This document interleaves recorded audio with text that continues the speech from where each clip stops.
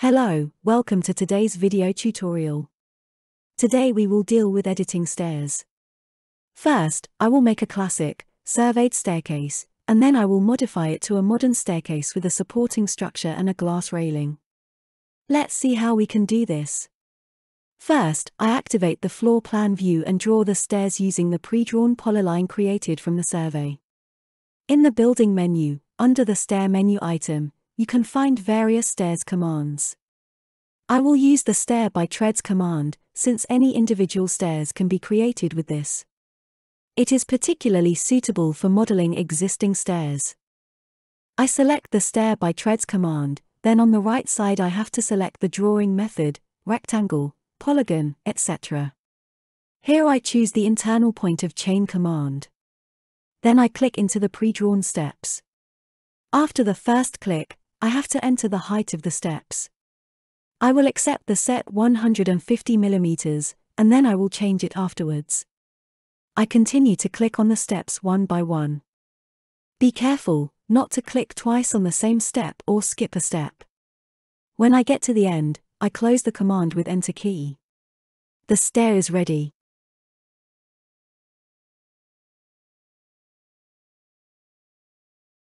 Let's see it in 3D view. The stair must be modified because it does not reach the ceiling. So I go back to the floor plan and click on the staircase and then select the pencil icon. By choosing the stair geometry, I can adjust the height of the steps even individually.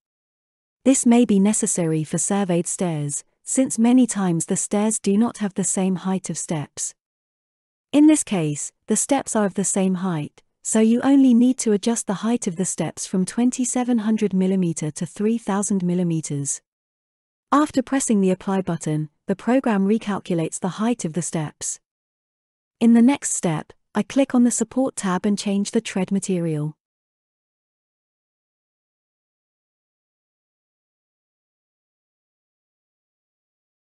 I will then close the stair property dialog. Let's see the result of the modification in 3D view. The stair reached the top of the slab. In the next step, I will add a railing to the right side of the stair. To do this, I first create a new railing style. I activate the floor plan, then right-click on the stair menu, Railing command. In the Properties dialog, I create a classic railing style from the steel railing style. Here I will need a handrail, balusters, and columns at the junctions. I turn off the panels and bars, and balusters by big steps options.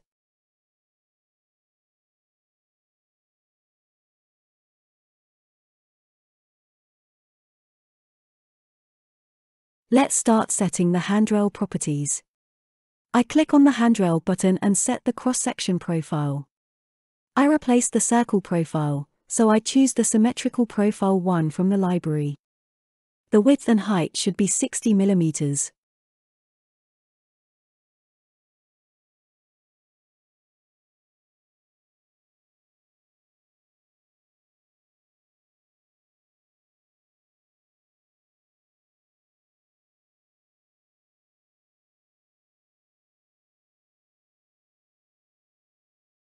I adjust the material of the handrail to match the material of the steps.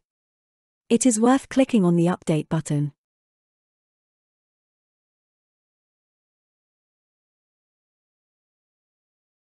The shift vertical value will be 950 mm. I set the reference point of the profile to the bottom, so the handrail will be located at the top of the balusters. I continue working with the balustrades. I turn on the primary balusters option and then modify its properties.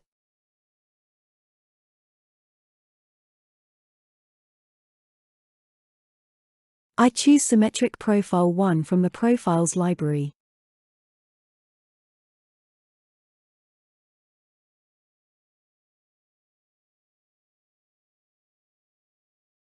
The width and height should be 50 mm. I want to see the pattern of the balustrade, the vertical lines, outside, so I rotate the profile.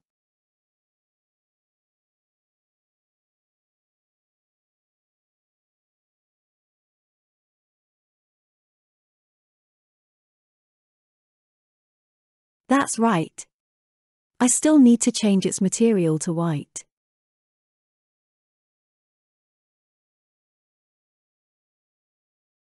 Then I set the distance between the balusters. The figure helps us to understand the changes. This shows that the D parameter is the clear spacing between balusters, and the S parameter is the distance between the centers of balustrades. I set the clear spacing to 150 mm. As we can see in the figure, the bottom of the balusters is not connected to the stair, so I turn on the aligning the bottom of balusters to staircase option. I choose a slanted end for the top of the baluster, so it nicely follows the line of the handrail. I select a unique column for the nodes. I place these columns as objects. There are pre-made columns in the library. I have already downloaded a suitable column from 3D Warehouse. I choose this one.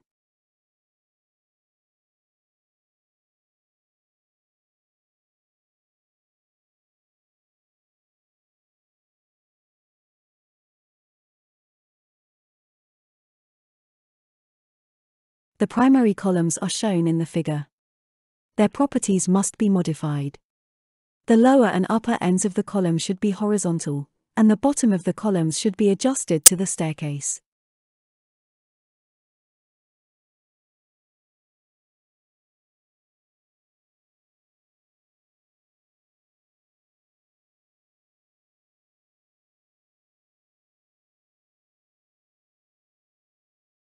I need to move the primary balusters 100 mm to the left of the path. So that's fine.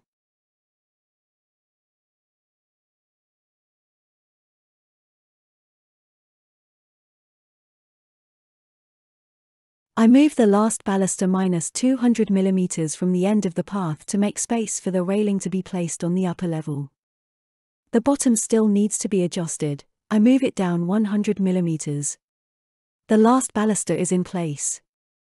Now I move the first baluster to minus 60 mm from the beginning of the path, so it is at the beginning of the step. Now all we have to do is move the handrail and balusters so that they are in the center of the columns. First, I move the balusters minus 100 mm from the path, then the handrail as well.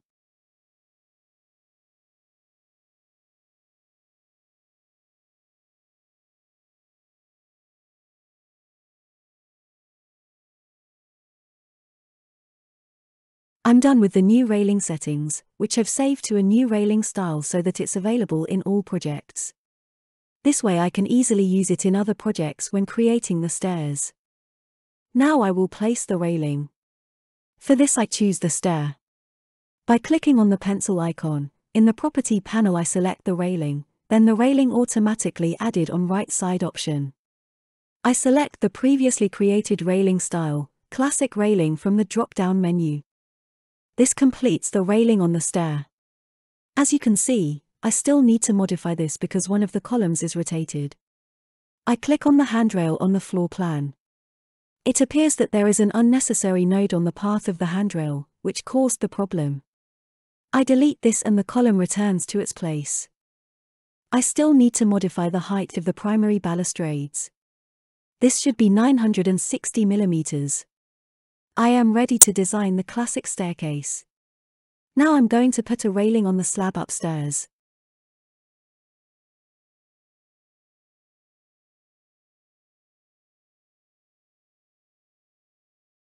I return to the floor plan and choose the first floor. I set the visibility of the ground floor. The level marked with a green tick is the active level, and the visible level is marked with yellow light bulb. Here I will place the same classic railing. By clicking on the railing command, on the left side I select the previously created handrail style. Then I draw the path of the handrail and close the command with Enter. The handrail is ready. I won't need the columns, so I'll modify the handrail.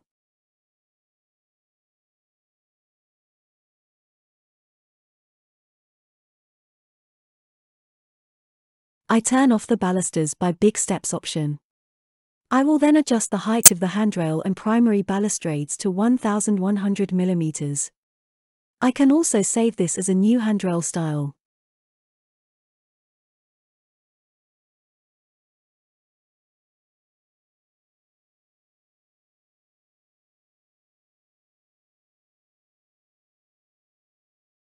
I move the railing to the edge of the slab using the offset command, and then I also move a node.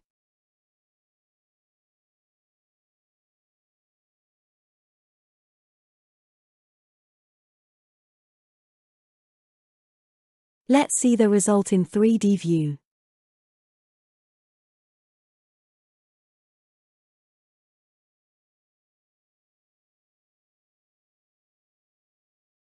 Now I'm going back to the ground floor. We can see that the space under the stair has been formed. I want to close off this space with wall.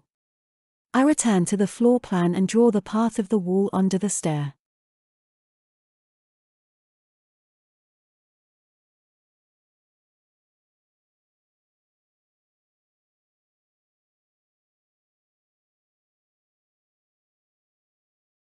I am done with that. Let's see this in the 3D view. We see that the wall is finished, but the stairs did not cut it. I have to set the wall cut in the stair property dialog. The wall cut can be selected on the support tab.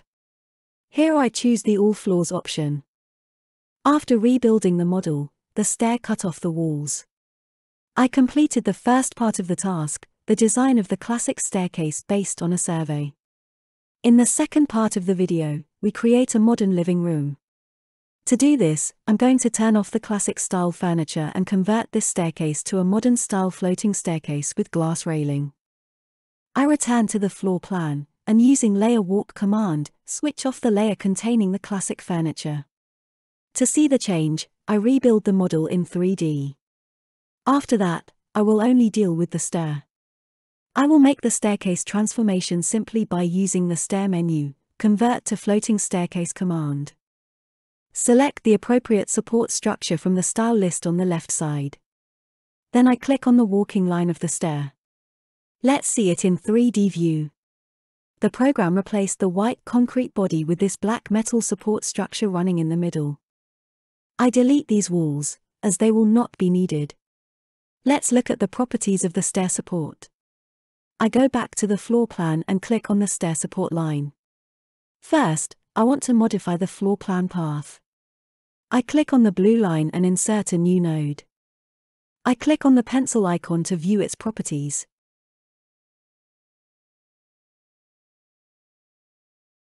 On the first tab, I can set the floor plan representation of the support structure, and on the second tab, the support structure itself. I can choose its cross-sectional profile and its material.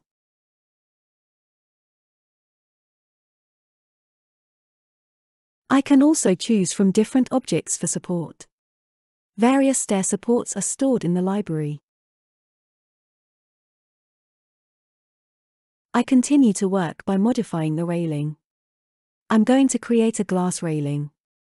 I click on the railing, and then click on the pencil icon and I change the properties of the railing. In this case, columns and railings will not be needed. I will only work with the handrail.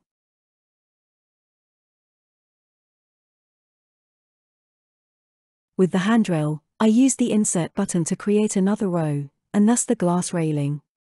First, I restore the cross-sectional profile of the handrail to a rectangle. Then I change its width and height to 50 mm.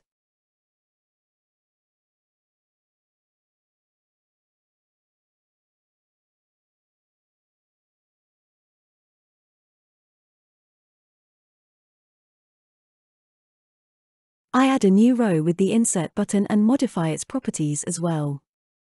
I will also need a rectangular profile. Its width will be 6 mm and its height will be 1200 mm.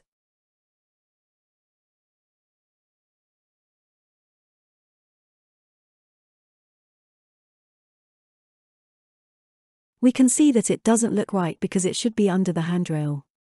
The top point of the profile must be set as the reference point. This will snap the panel into place.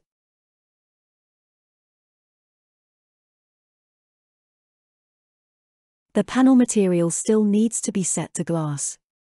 I click the refresh button to see the change.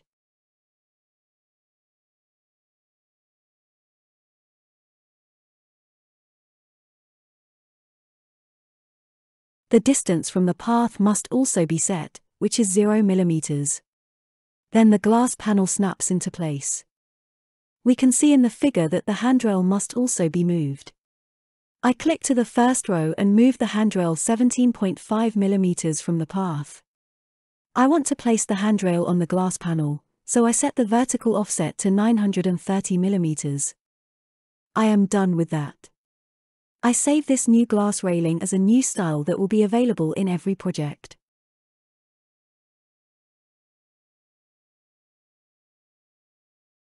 I will show the change in the 3D view. As a final step, I will modify the upstairs railing. I go up to the first level and in the Railing Properties panel I select the new glass railing style and activate it.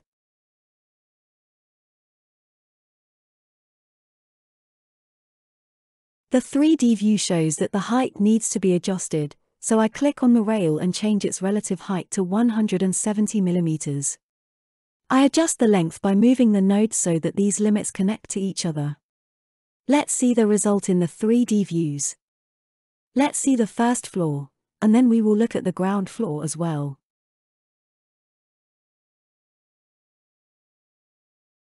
I turn on the modern furniture layer on the floor plan and rebuild the 3D model.